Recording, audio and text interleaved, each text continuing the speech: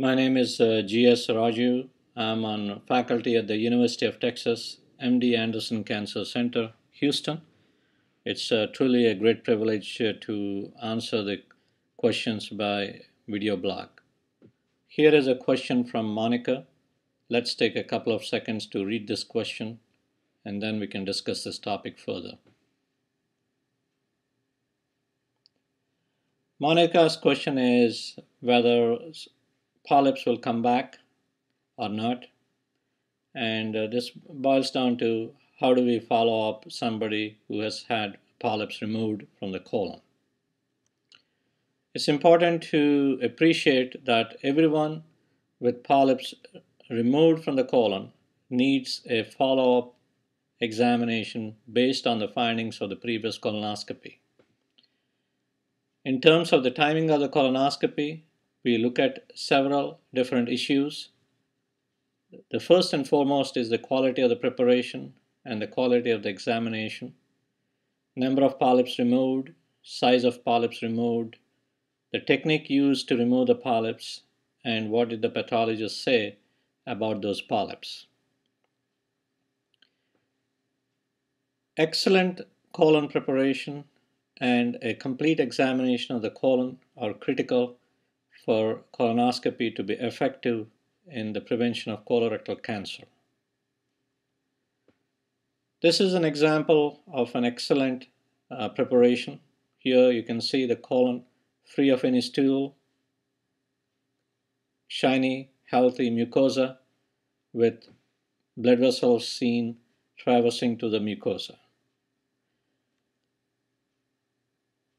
And one should be able to go all the way to the beginning of the colon, identify the opening of the appendix, document it with a photograph, and also document the opening of the small intestine joining the large intestine, the ileocecal valve, and as one comes down, take time to screen the colon all the way to the end of the colon or the rectum. Say, for example, somebody who has had polyps in the past, had those polyps removed, and now comes in for an examination, but no polyps were found at this examination, then the next step should be colonoscopy in about 5 years. On the other hand, if someone had colon polyps removed, what should be done?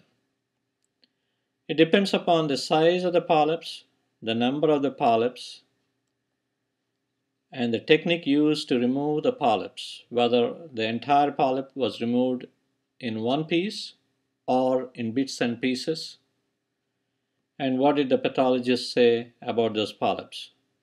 Say, for example, someone had 2 small adenomas removed from the colon, then the next exam should be at 5 years. 3 to 10 adenomas in 3 years. More than 10 adenomas removed, then we should be within 3 years, typically done at 1 year, provided none of these polyps have any advanced features. If polyps have advanced features, such as a large polyp, more than a centimeter in size, pathologist reports vellus adenoma, that is a type of architecture, the way the cells were lined on the polyp. And if the pathologist reports that the cells were immature, in other words, high-grade dysplasia, then with all these advanced features, the next colonoscopy should be at 3 years, provided that polyp was removed in one piece completely. If the polyp was large and it was removed in pieces, there is a concern for incomplete removal. In all such cases, one should repeat the colonoscopy within 6 months after the previous examination.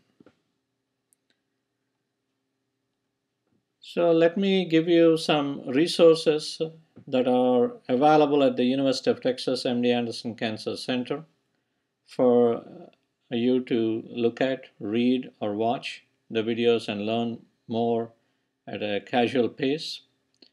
So if you come to the home page of the MD Anderson Cancer Center and you type in "I have polyps" in the search bar at the right upper corner, it leads you to this page, and if you click on "I have colon polyps, now what?"